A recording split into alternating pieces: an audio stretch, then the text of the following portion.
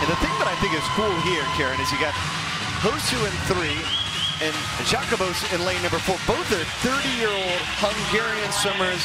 I don't think that they've ever had an experience like this, swimming with one another. 14 points, and they've been swimming together all their lives over in Hungary. Yeah, they've probably been racing each other near enough 20 years, and what a great thing towards the end of their careers to have this opportunity to experience this. It is such a different atmosphere to any other competition, and fantastic to see swimmers like Katinka able to take advantage of it. But this 200 medley, it's going to be a really tough race for her. Sydney Pickram, the bronze medalist at the World Championships, she's had a tough couple of days racing, tough competitor, so it's going to be closer. Katinka Hosszu, she's the world record holder in this event, short course meter. She's going to have the lead, but anything can happen here on the breaststroke legs.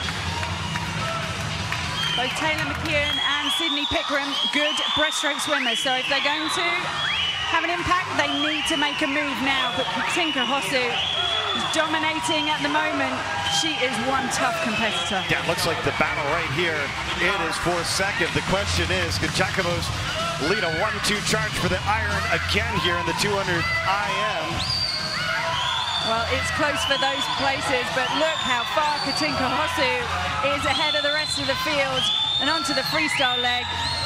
Her breaststroke leg, possibly her weakest. She's got through that unscathed. Now she just has to bring it home. And he knows she's got endurance. She is training for weekends like this, day in and day out. She's certainly put in the work preparation-wise. She has. She really is built for races and competitions like this, and the back-to-back swimming, she really thrives off it. Katinka Hosszu, 3 times Olympic champion. She's going to get another win here in the International Swimming League. 9 points in the iron. Pickram will finish second. Gorbenko third for the LA Current. That was a tough swim for Katinka.